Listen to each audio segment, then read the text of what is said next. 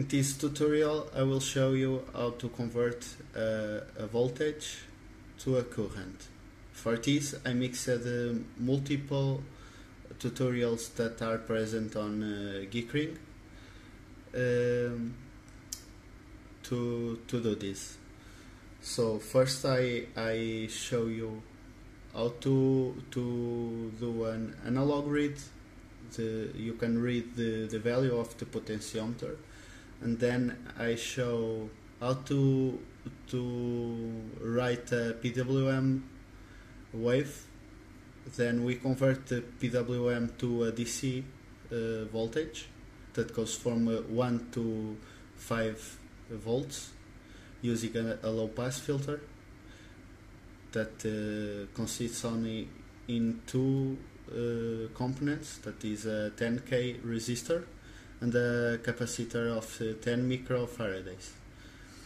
Then this voltage is converted to a current using OPAMP.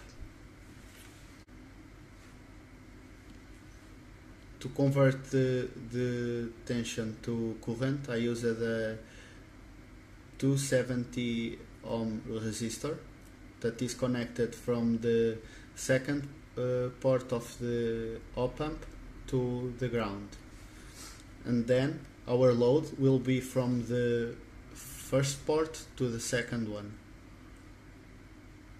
Our load will be a 10 ohm resistor. Our DC that we want to convert will be connected to the third port,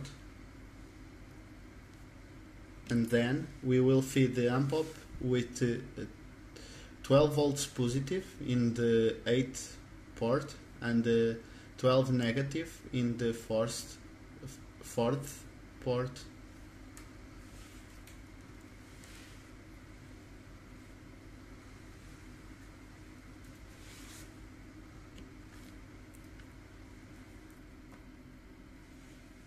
And we will connect the ground to the ground line of the power supply.